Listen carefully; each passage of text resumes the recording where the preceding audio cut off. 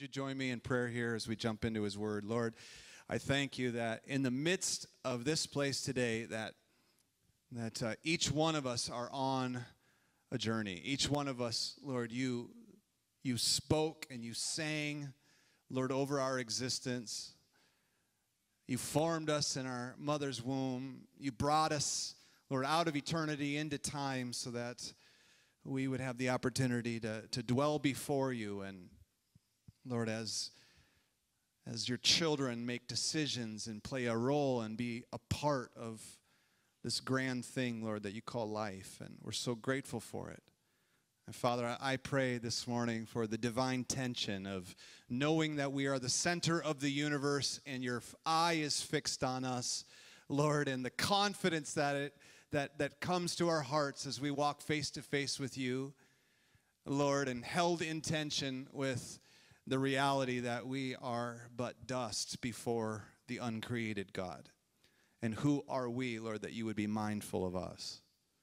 Lord, I pray that the tension between these two realities would come crashing into us today, that we would know and be known. Holy Spirit, that your presence would be real to us today, that there would be an unveiling, an emerging, Lord, in our hearts of embracing fully who you've made us to be, and at the same time being excited about the adventure that lies before us. Father, I thank you for that.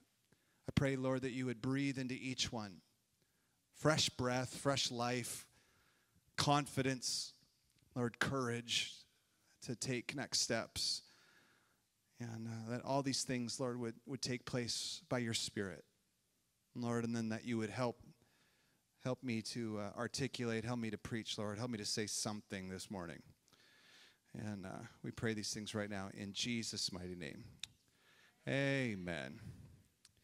My wife and I have 8 children, and so the journey of being a coach has been one we have fully embraced. The reality that we get from the littlest of child all the way through onto adulthood, we get the opportunity to speak into the lives of these people and watch the person that God made them to be emerge right before our eyes. You know, we're a coach. I don't get to dictate who my children will become because that comes pre-wired. Anybody here have multiple children? If you have, if you've had multiple children, you know that that very, very unique and different people can emerge from the same pair of parents. We have 8. The first one is a son, and then we had daughters, 7 daughters right in a row. Boom, boom, boom. That is skill right there. I have skill. Right? When I travel places or I speak someplace else, I like to say that we had a son, and then my son and I got together and decided to start a women's ministry, right? But we have 7 daughters right in a row. You know, it's one thing to see that the son is unique, you know, in his own becoming journey, but 7 daughters in a row, you would think that there's some likeness that would emerge. But they are unique and individual and their very own personality, and they're all amazing, and they're all wonderful, and even out of the same 2 parents, even out of the same household, the same parenting styles, the same techniques in parenting, the same family values, the same culture, the same church. They all grew up in the same church, you know? Like, there's nothing unique about any of their journeys in terms of what was put into them, but what's coming out of them, wow! Absolutely unique. Like a snowflake. Like fingerprints, DNA. So individual, so amazing, so complex. Our Father in heaven knows you intimately. He knows you individually. He came laid his life down once for all, the just for the unjust, one sacrifice, one propitiation of sins, his blood, righteous sacrifice that paid for all of us. We are becoming a kingdom. We are a priesthood, a holy priesthood. Each one of us came from the Father, but we are unique in expression and unique in calling. You are your own person. And that journey is before your Father. That journey is before your Creator. And at the end of that journey, you're going to stand before Him and you will have an accounting. He will judge your life. Everyone individually will stand before the flame of the Lord, and His holy fire will test your life. And there will be no hiding from it. There will be no way for you to blame anyone else. You're not going to get to drag me up there with you. You can't blame me. Well, Pastor Jamey said that, and so that's why I screwed that part of my life up. Sorry. It's on you. Are you with me here? Did you know that calling and purpose, identity, that these things are unique to you? That who you are, nobody else gets to tell you who you are. No one, not even your parents. Your peers, they don't get to tell you who you are. Culture doesn't get to tell you who you are. Certainly a law doesn't get to tell you who you are. Natural governments, subcultures, churches. Nobody gets to have the final say over who the Father has made you to be, the assignment that He has given you to carry out on this earth, the fulfillment of calling, the divine purpose that He authored into each one of you. All of these things get to emerge within your journey, and you alone are accountable to your Creator for those things being fulfilled. Now, your Father is so incredibly good, He makes sure that you have everything that you need for the journey. You will lack no good thing. He's your shepherd. You shall not want. You'll lack nothing in terms of what's needed and necessary for you to become who He made you to be. These are truths that I'm saying to you today. It got quiet in here. I'm assuming it's pondering, not just checking out, right? These are truths. They should wash over you. They actually should liberate your heart a little bit, because sometimes we get stuck in the subcultures of life where they try to name you, they try to give you identity, they try to create for you a structure that you have to live within. These things, they don't get to dictate anything about you. You may find some alignment with it. You may find some, people to journey with, but none of that gets to determine who you are. You stand alone before your Creator. And the authenticity of your voice, the authenticity of your life, in terms of eternity, that realm looks at your life and knows if you're lying to yourself. You can fool everybody around you, but you cannot fool God. You can even fool yourself into thinking things. Give yourself self-identities. Doesn't mean it's true. We do that in order to feel okay with choices in our journey. We do that because culture demands it. We do that in order to feel okay with where we're at. But the reality is, y'all, you stand before your God and your journey is unto Him alone. Am I touching a nerve yet? We'll get there.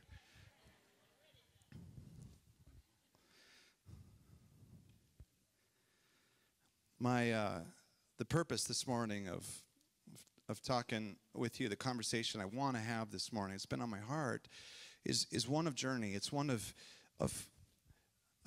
sharing with you some of the secrets, some of the mysteries that I've discovered personally in my own life, but others have too. These are the pathways that I'm talking to you about today, maybe some life principles, that if you'll engage them, it will lead to a transformed life. If you engage what I'm talking to you about today, if you'll take these things to heart and put them into practice in your life, you'll have peace. Your identity will become solid and strong. You'll discover purpose. And while what I'm going to share with you is very simple, and in its simplicity, from the outside appears easy.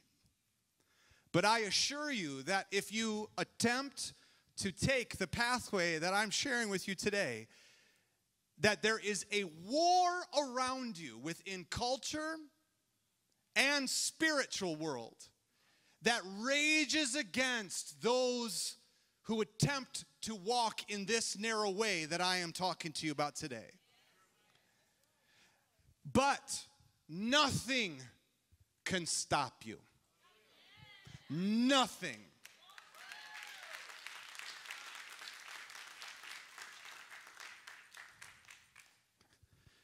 The two principles, I'm going to label them this: the lamp and the light, and the second one, meat and bread.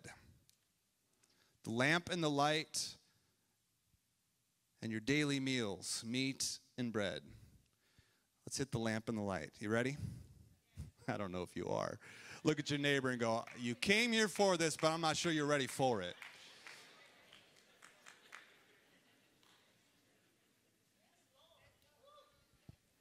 Psalms 119, verse 105. Psalms 119, verse 105.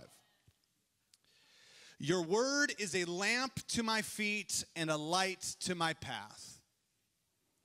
Your word is a lamp to my feet and a light to my path. Your word is a lamp to my feet and a light to my path.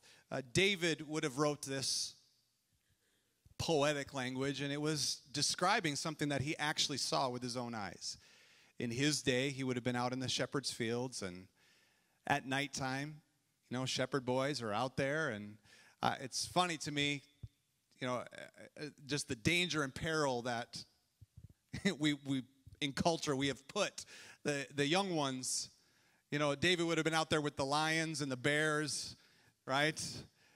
Oh my, and fighting off to protect the lives of these sheep, and he would have been out there all night alone, right? And you can imagine, if you will, he's out in the wilderness, and he's tending to the sheep, and he looks off on the horizon, and he can see across the ridgeline these little flickering lights moving across the ridgeline.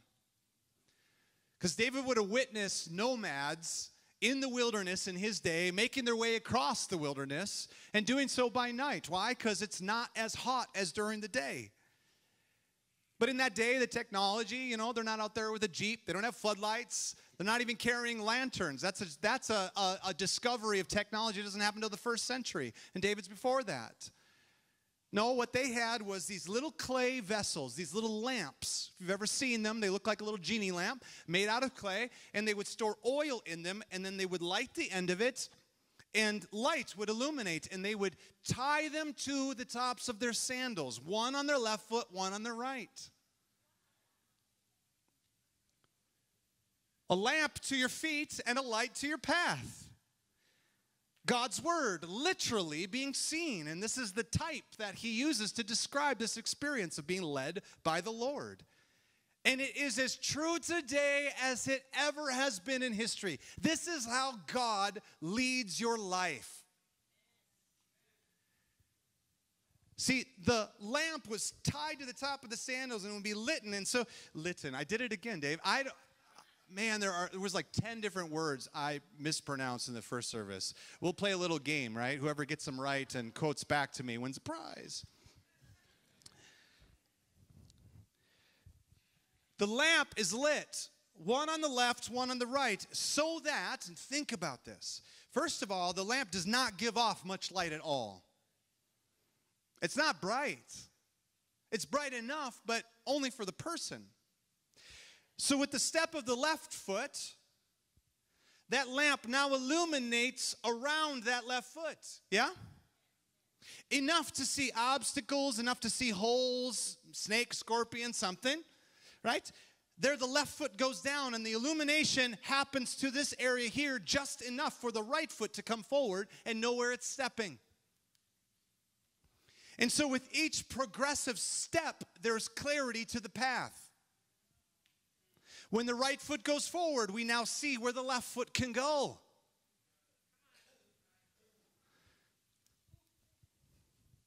And step by step, the path emerges.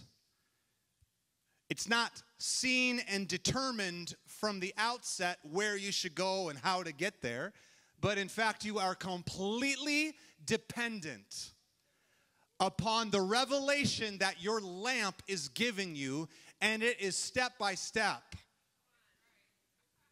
Oh. We're going someplace this morning. You might be able to predict it, but you should take the journey because we're going to get someplace. You ready? That lamp is filled with oil, and that oil comes from connectedness with the Lord. In fact, the lamp of your life, the illumination from your life, the revelation that you give to the world around you is based on the oil that's poured through you. Your connection with the Lord and you walking with Him and Him giving revelation to you about this is who you are, son, daughter. This is what I'm doing in creation. This is the story, and Father is telling you the story that you are intimately involved in. But it's like C.S. Lewis defined through Aslan, the character in the Narnia stories, where one of the children is asking about another one of them and saying, well, what about them? What's going to come next for their life? And Aslan looks at the child and says, my child, I am telling you your story, not theirs. See, because that's the reality of your relationship with the Lord, is that the Lord is talking to you and is connected to you, and He's giving light to your path. That your connection with Him gives you oil to burn, and that revelation illuminates your steps. Every time you come into His presence, every time your heart opens and you feel the presence of the Holy Spirit, or you open the Word and you're reading the Bible and Jesus speaks to you. You come into a worship service, right? And worship's lit. It's a party. Woo! Right? You know the difference between when your heart is cracked open and you're receiving and you're connecting with the Lord, or when you just put a good face on it. You know the difference. Come on, you know the difference between just phoning it in. Yep, I had my quiet time today. I read the Bible. I can check off the devotional box. I feel good about myself, but you know whether you just received from heaven or not. You know when impartation of life comes into you when you're having fellowship with a friend. You're talking with another believer, right? And the light of their life pours into you, and somehow in the midst of it, you connected with Jesus. I don't know how He does that, but He does it. You're listening to some preacher drone on and on and on and on and on, and somewhere lost in the middle of it, you zone out and the Holy Spirit speaks to you, and you got something out of this message this morning.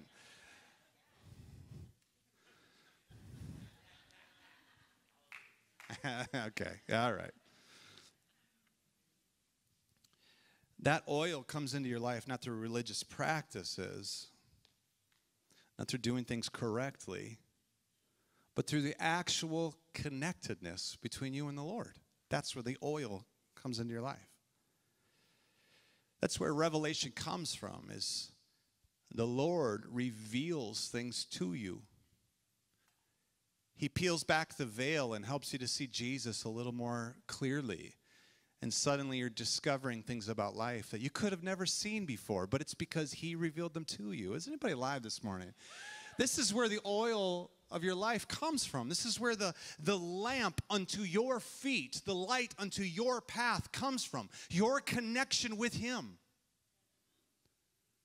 But see, the lamp and the light to your life is meant for you. God is talking to you about you. when we prophesy or when we minister to other people, sometimes the Holy Spirit gives us little glimpses into other people's journeys, right? You might get a word of knowledge. Happens to me often. I'll get a word of knowledge for someone, and I'll know something specific about their journey, or the Lord might give me a word of wisdom. The exact application, what they should do in this circumstance.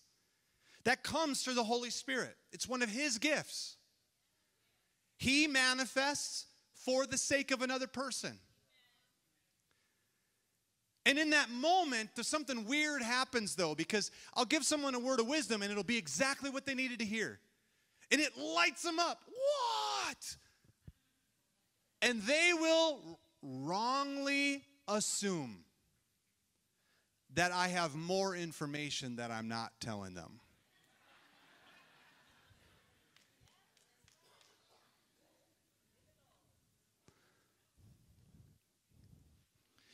You give them a prophetic word, and it will breathe life into their soul. And then the follow-up question, well, then what should I do? Okay, and this, my friends, is where I am inviting our community into maturity.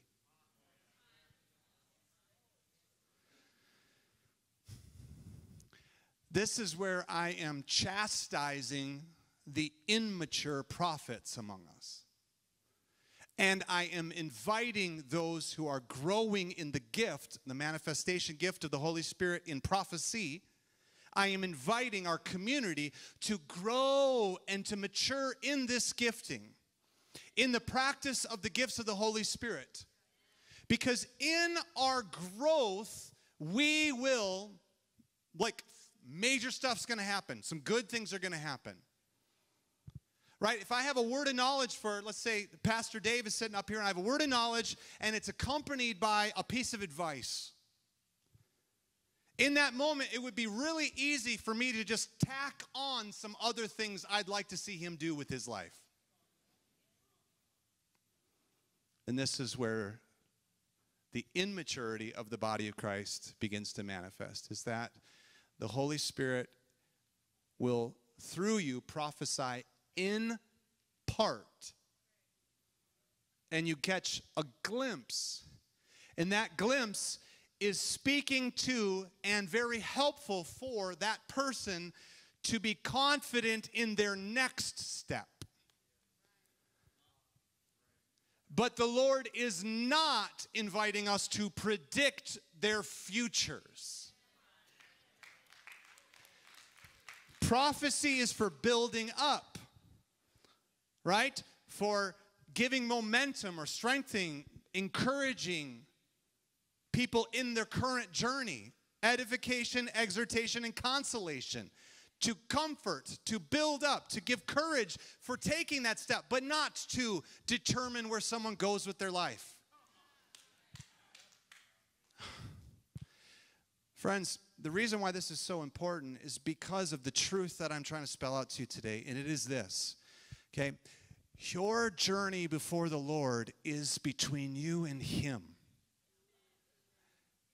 And the body of Christ rallies around you to give you courage and strength and partner with you, but none of us can tell you who you are becoming. No one can determine your identity before Him. We can't. So please, as the body, let's mature and grow and not put pressure on our young prophetic voices. When someone gives you an encouraging word, don't lean in and ask them to make a decision that you're supposed to be making. Let's not put pressure on individuals or leaders even to, Pastor Jamey, what do you think I should do? Let's not do that. In fact, what maturity looks like in spiritual leadership and discipleship is if you come to me asking a question, I put up the mirror and I say, well, what has the Lord said to you? And in light of what the Lord has said to you, and in light of what His Word says, what do you think you should do? See, In you owning and being self-responsible for your decisions, it forces a maturity to rise up out of you. And then we will grow up in all aspects unto him.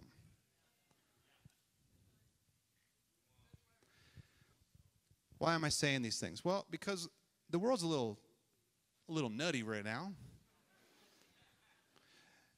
And I've watched as Christendom, the Christian world, the churchianity of the world, especially the charismatic wing of it, looks to their prophetic voices to somehow predict the future.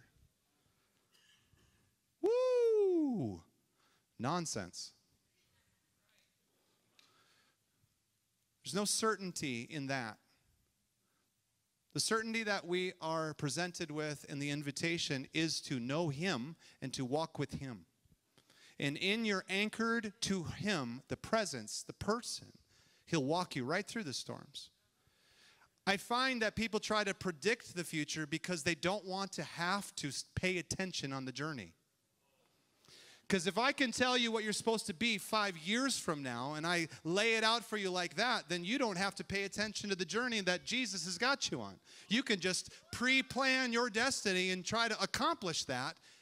And then when it doesn't work out, you get to blame me for giving you the wrong word.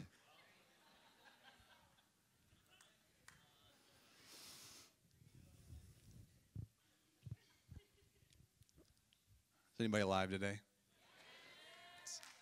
It's time for maturity. We got to grow. We got to grow. Okay? That means self-responsibility in your journey with the Lord. Now, the lamp and the light. The lamp is for your feet and your path. And the revelation that the Lord gives you and the light of that will be unto your path. And you are accountable unto it unto the Lord. And he rarely gives you more than one step at a time. And the reason that he gives you one step at a time is because when you take that step and he shows you what is next, you have to be obedient to it before the next step is available to you. And so some people get stuck because God revealed something to you and he's like, hey, this is what you have to do next. But we go, I don't wanna. What do you mean I gotta go make it right with people? What do you mean I gotta clean up my mess from the last church I ran away from? Listen, I'm glad you're here. God bless you. I am. But I ain't your nanny. And if you came to the house church, it's probably to die. To yourself. Right? It's time. Time to grow up. Time to grow up. Okay, so when we ask you what church that you came from, you can bet your bottom dollar that we're going to go ahead and call that pastor and see what bridges you burned there. Woo! Everybody puckered up just then. Yelza. Why? Because relationally the body of Christ matters. Why? Because your connections in the body of Christ are cyclical. What comes around, what goes around comes around. No such thing as okay to burn bridges and destroy people's lives and then just keep moving on. That ain't good. It's no good. Now, I'm being a little funny with you. Some of you really did pucker up when you're like, you're going to call my... No, I'm not. I am not going to call your... But y'all should have seen your faces. Some of you just made a note. Better call somebody. But if you can think of right now an active list of people that you have injured or have you made messes with, and that's conscious in your brain, I can promise you that that's part of the Holy Spirit's plan for you to go and make right. We need to be obedient with what he tells us to do so that when we take that step, then the next step opens up to us. He leads us step by step intentionally because he knows how to get you there. He knows the terrain. He knows sometimes that he's got to lead you 5 years down that path in order to open up the door that seems totally opposite over here because there's a relational connection here that really truly matters. And you would never pick that pathway. But you're going to learn some things in that what you call a dead-end job. You're going to learn some things as you interact with some folks that you don't like being around or whatever. Some of y'all asking yourselves the question, how did I end up in this church? Why am I here?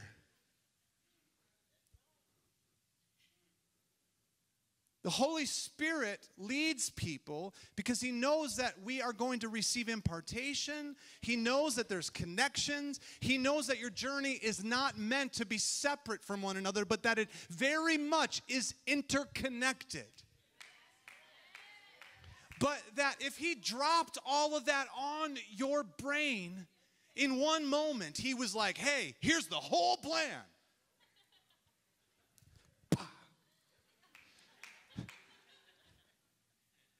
You couldn't handle the truth.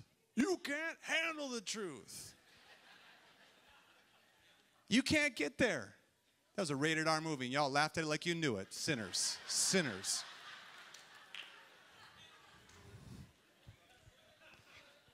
Hey, I watched that before I got saved. All right, before I got saved.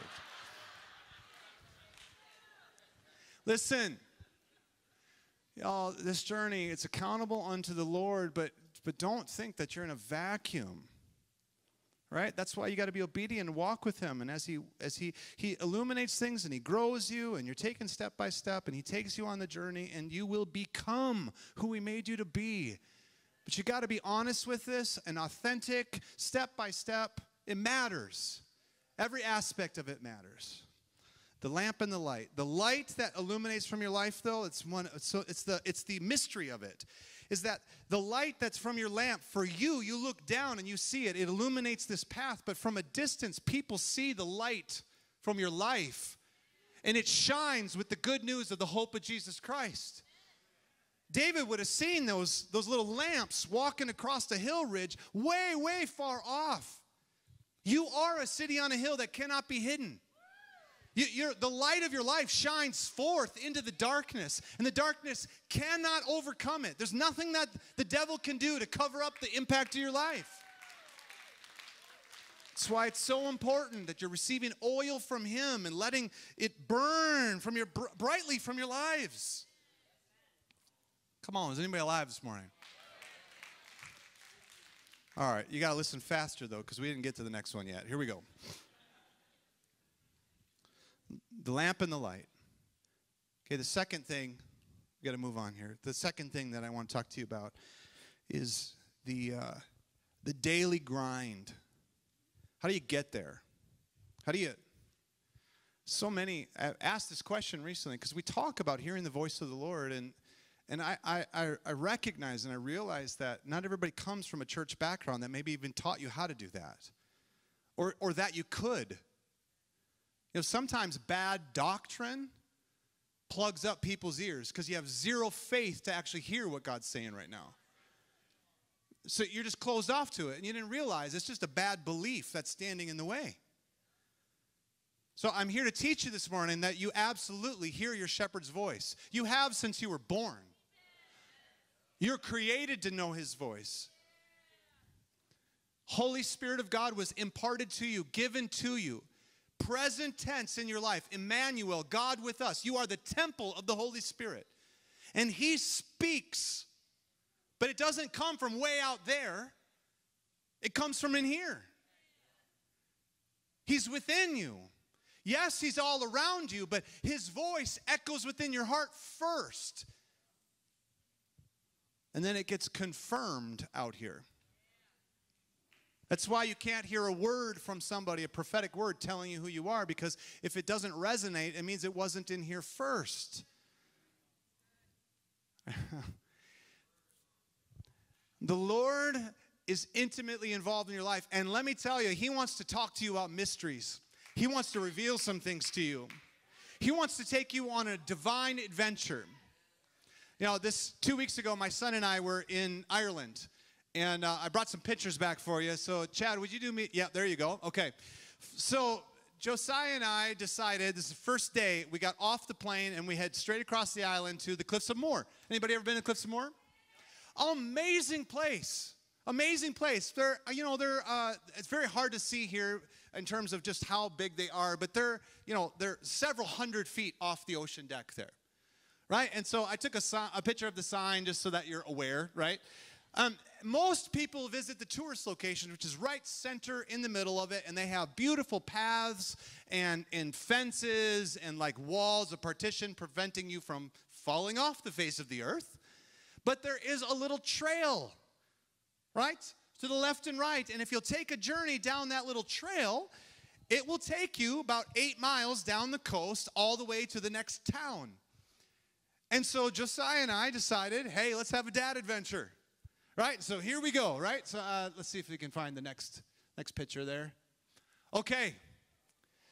What you can't see right here in the edge of this photo is, a 200-foot cliff right there. And then there's a little video. Let's see if we can throw that up here. You just kind of get a sense of, okay, yep, here's the cliffs. All right, and then we come to where the path is washed away. Yep, there it is. It's washed away. Goes down to your death. Yes. Here we go. And we quickly move over it. Yes, there we go. Okay. So Josiah and I decided we're going to take this journey. Now, this is a father-son journey. Right? There's adventure in it. Step by step in it. We're on it together. We're walking it together. Out in the middle of nowhere, there's nobody around. The crowds stop about half a mile down the path because the path kind of stops. And it goes from paved path to what you saw there. And most people enjoy the safety of a sure path and a fence. Okay? And my son and my children, rightfully so, each one of us and the parent in us is screaming, don't you dare go any further.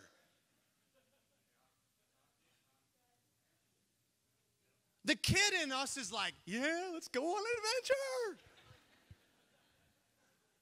But the parent in us is screaming safety, caution, prevent, right? Can I tell you that the Father in heaven, He's the one inside of you going, ooh,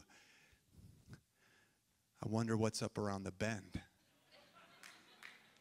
Yeah, I know it looks dangerous. Yes, your mother's going to kill me for showing this in church.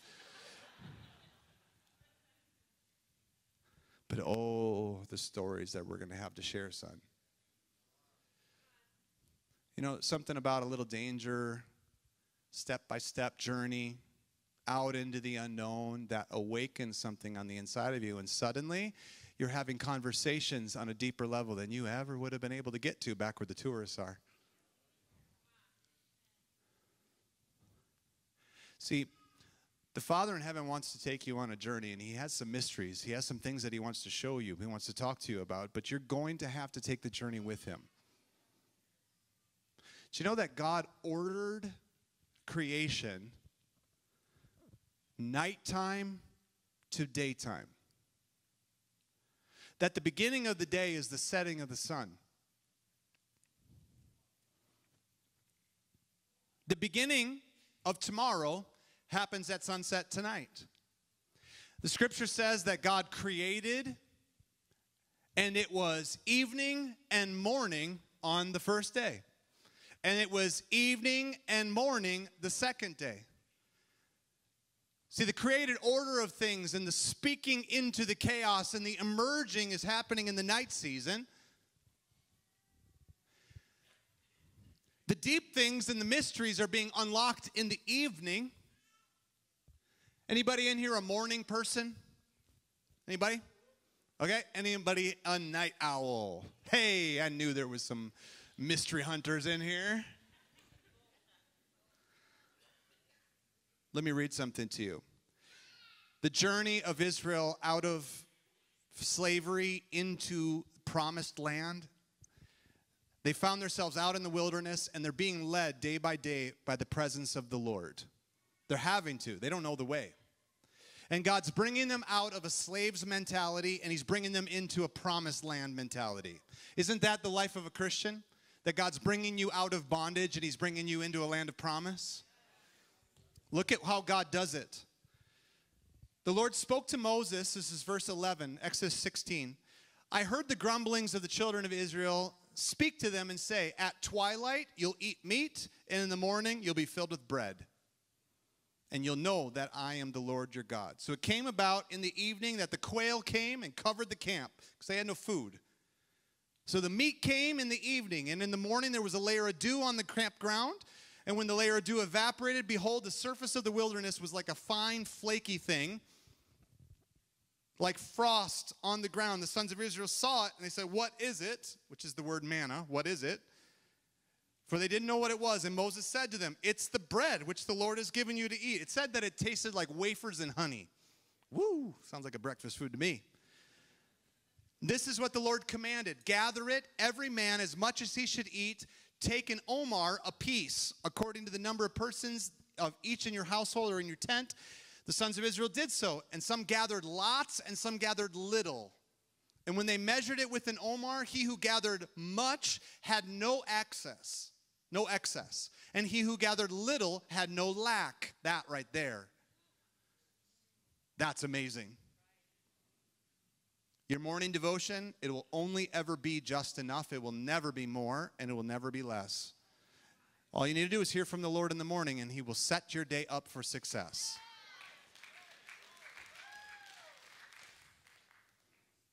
The evening meal is of meat, and this is the mystery.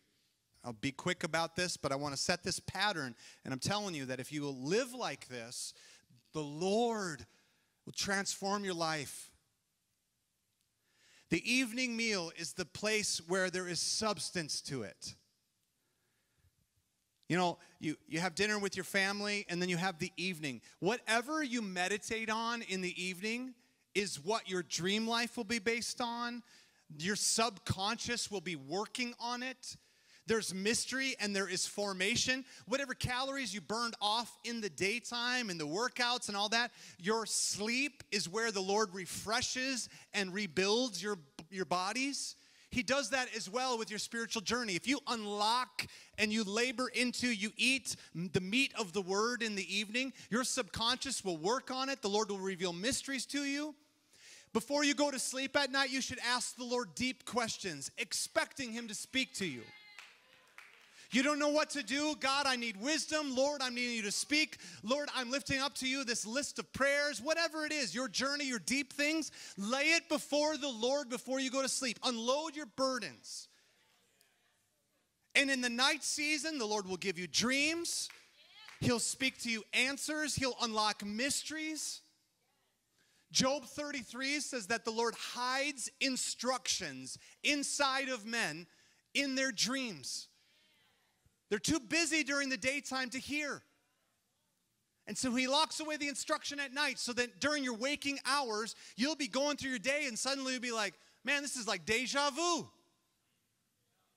I was just thinking about this. Oh, I bet you were. Because the Holy Spirit is brilliant. In the night, the Lord unveils things that he could never reveal to you during the day. So if you'll take time, and here's the pattern, study the word at night. Study the word at night. Have a devotional time before you go to bed.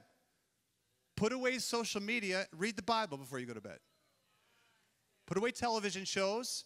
Have your quiet time before bed and watch as the Lord unlocks revelation to you. Have a little bit of intimate connection with the Lord before you go to sleep.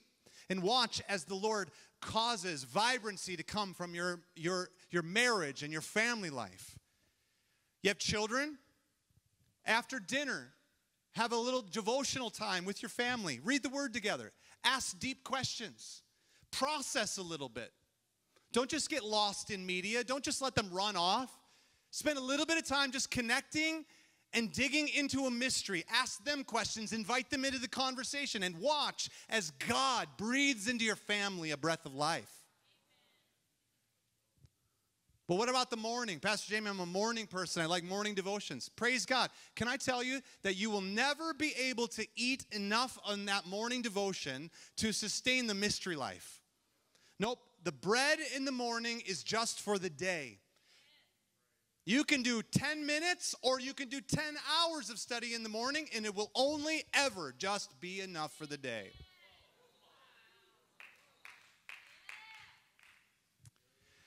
In the morning time, that bread, it's for revealing the glory of the Lord.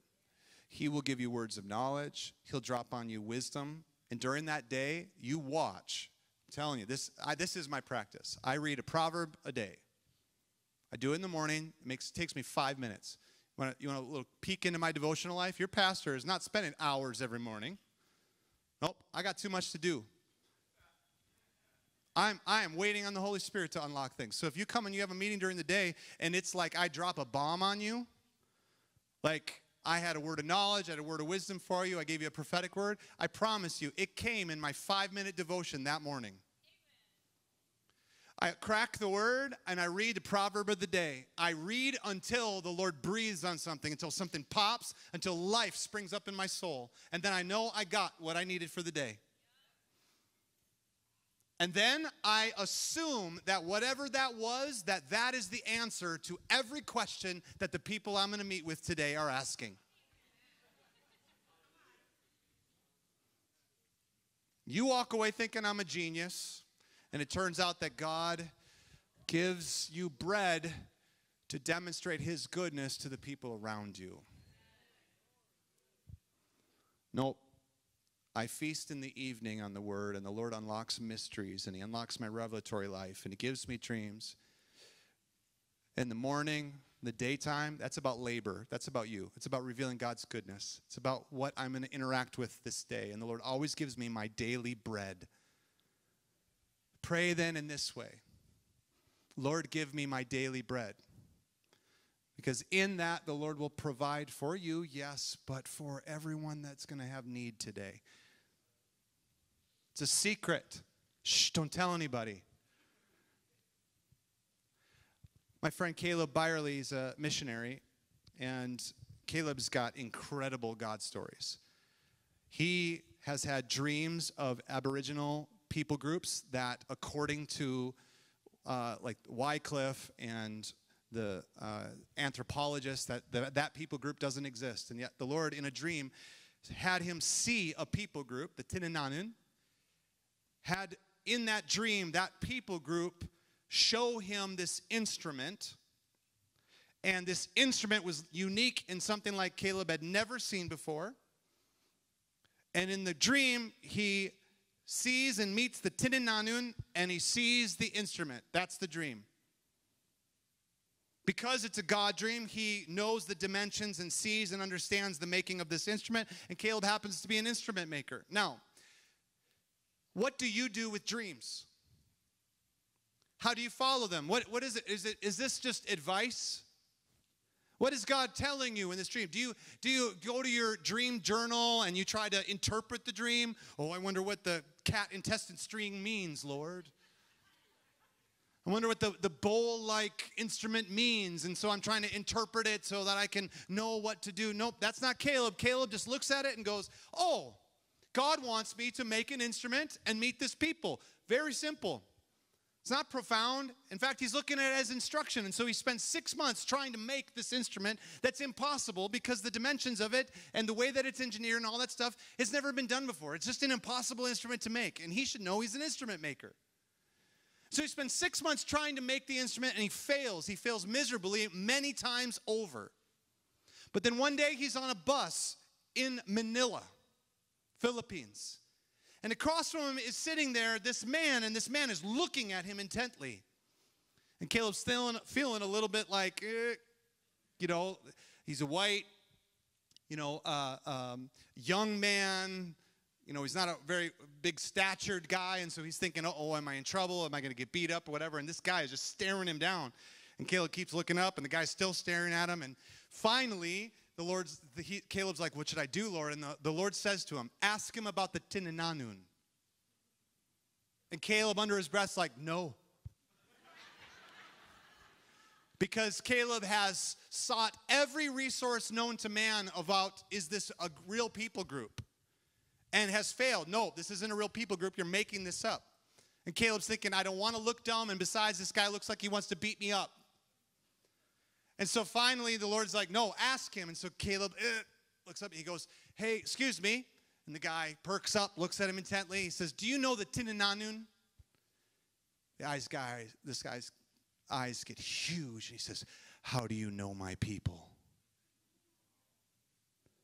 Because it turns out it's a hidden tribe, and they have been hidden because they are so remote and they are encircled with terrorist camps. And so they're cut off from modern civilization, and no one can get in and out of them. But this man snuck out and has been attending medical school so that he could take modern medicine back into his tribe. Not only that, but this guy, during his college time, got radically and gloriously saved by Jesus. And he's been asking the question of the Lord, how do I get the gospel to go back into my... Because this tribe, the Tinananda, was a violent tribe. And so Caleb asked, do you know the Tinananda? He says, how do you know my people group? And they begin to discuss and talk, and it turns out he's saved and blah, blah, blah, and that this guy's been praying and asking. And Caleb says, hey, I noticed that you were looking at me really intent. He said, yes, because I had a dream last night, and you were in it. See, Caleb's just walking the dream out. And if you know the story, the long and the short of it is that Caleb ends up one more time trying to build that instrument and succeeds. Ends up taking the multi-hour, multi-day traveling trip back into the very dangerous part. Remote island in the Philippines, surrounded by terrorist camps, very dangerous if he is caught. He brings the instrument that he has made and ends up before the high tribal chief. 50 chiefs in this tribe. It's a tribe of 100,000 people that's been hidden from modern day. Caleb brings the instrument in and presents it to this chief, and the chief says to him, how did you come by this? And Caleb says, well, I just sort of made it. And this man says, no, how did you come by this? And Caleb ends up saying, well, I had a dream. And in the dream, this instrument appeared, and so I made it to bring to you. And the man says, how did you come by this instrument? Caleb says, well, I believe that God told me about your tribe, and I am here to share with you. That chief calls a meeting of all the high chiefs, 50 of them. They all gathered in this chief's house. They all are there. And they walk in one by one, and they see this instrument, and they all go, Salimba, Salimba, and they all know exactly what it is. Because 150 years earlier, a tribal war took place where the other tribe took and destroyed this instrument from their culture. And the only person alive at the time to be able to make it, because it was a sacred instrument, so the knowledge only ever existed with one person. And that person died without ever repeating or making the instrument. So it was just lost. And so the tribe had a prophecy, had a word, that when the Salimba returns, that the uncreated God would be riding inside of it and would present his way of salvation to them.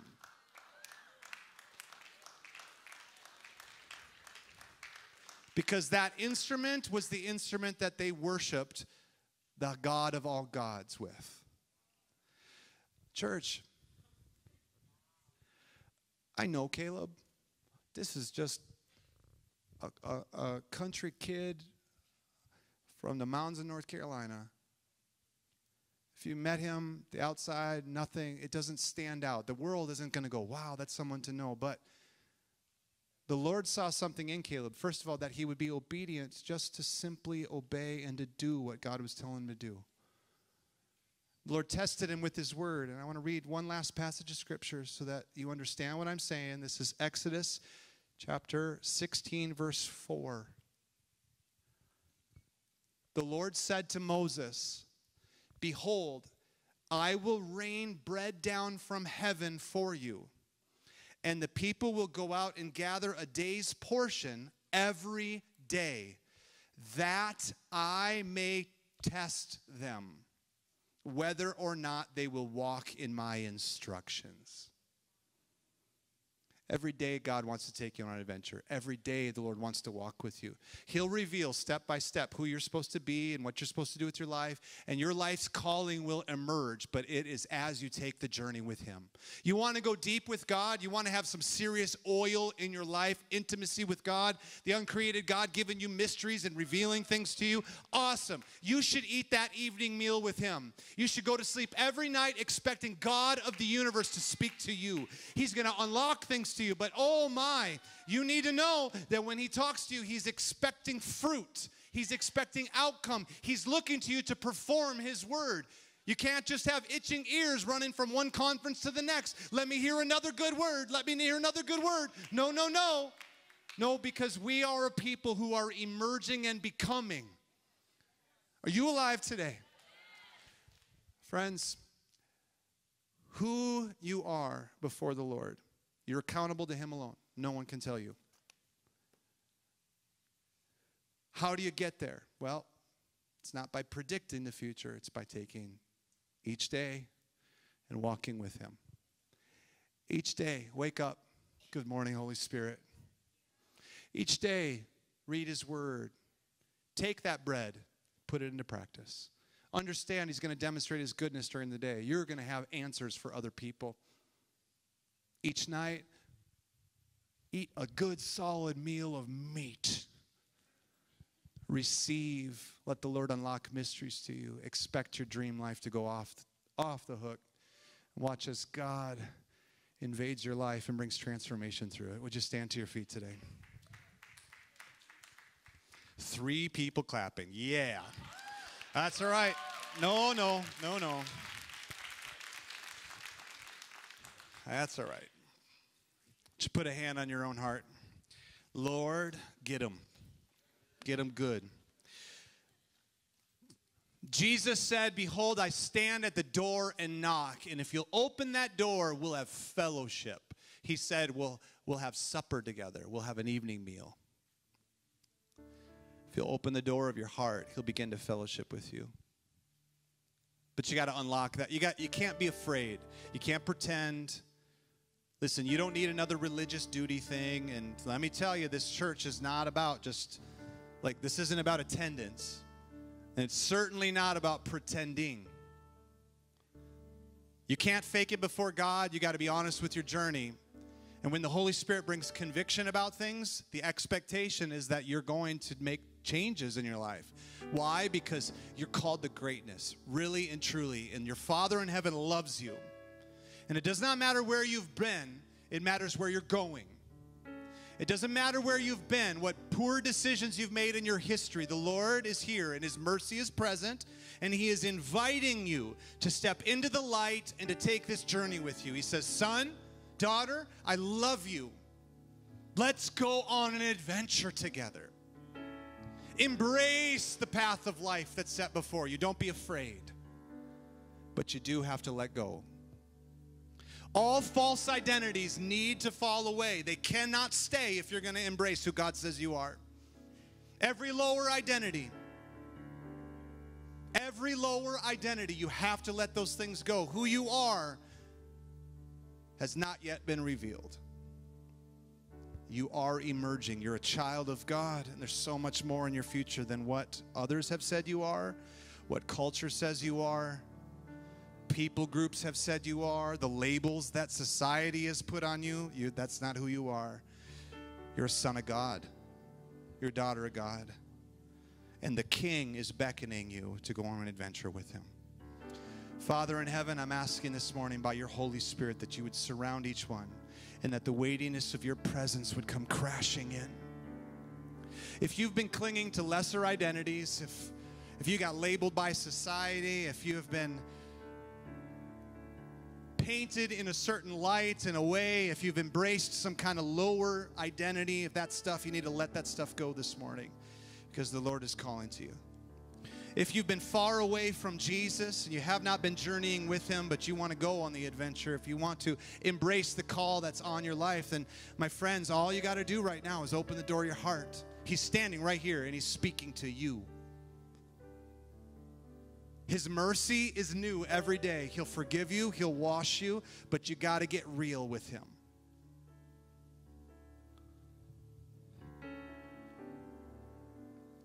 Holy Spirit, would you come right now? Would you just invite him? Lord, would you come and speak to me right now? Father, I pray that you would unlock the night season for people. Lord, that every time they open your word, Lord, that you'd speak to them and you'd unlock mysteries to them and you would give instruction and help them, Lord, to leave behind the life of the slave and embrace, Lord, the life of the King. Holy Spirit, you would disciple them day by day, word by word. Father, I pray for the evening meal, Lord, that it would become glorious in families and weighty in discussion. And Lord, that hearts would be awakened to purpose. So much would take place. And then, Lord, I pray also for the mornings. God, that every day that people get up, that they would hear and gather the bread for the day, Lord. I pray that you would unlock your word. It'd be light and easy. And for the business person who says, I don't have time for morning devotions. Oh, you do. Come on. Just turn your heart towards him. Unlock your heart towards him and receive from him. He'll speak right into your circumstance, and it'll be the exact key for the day. Lord, unlock your word to your people. Holy Spirit, breathe on every time they turn their hearts towards you, God. Would you breathe on them? Let the oil of intimacy be poured out in them. Encounter after encounter after encounter. Father, I speak to the prophets in the room and the prophetic giftings, God, that it would be stirred up to a whole nother level, Lord, of encouragement and impartation, God, that mysteries would be unlocked, oh Lord, and maturity would come. Thank you, Father, for that. Thank you for that. Now, church, I'm going to pray a prayer, and I'm asking that every person pray with me. Okay, it's a prayer of invitation. Because every one of us wants what I'm saying this morning, and each person's got to take their own journey. And so I'm asking every person out loud, would you please pray with me? Just repeat after me. Okay, the God haters in here to the God lovers, doesn't matter where you're at, every person. Would you pray with me this morning? Father in heaven, thank you for sending Jesus, that he died in my place, and that his blood sacrifice is enough. And this covenant makes me a child of God. And so I receive it today. His death for my sin. His blood so I could become a child of God. I receive his sacrifice in my place. Jesus, be my Lord. I open my life to you. I want to fellowship with you. I want to journey with you. And be my Lord and Savior, my King. And Holy Spirit, empower me, fill me, seal me for this work, that I might become who you created me to be. Pray these things in Jesus' name. Amen. Come on, can we give a good clap to the Lord today? May the Lord bless you. May the Lord keep you. May the Lord's countenance and favor be upon you and grant you grace and peace. And everybody who agreed with that said, amen. God bless you guys. Have an amazing, amazing week.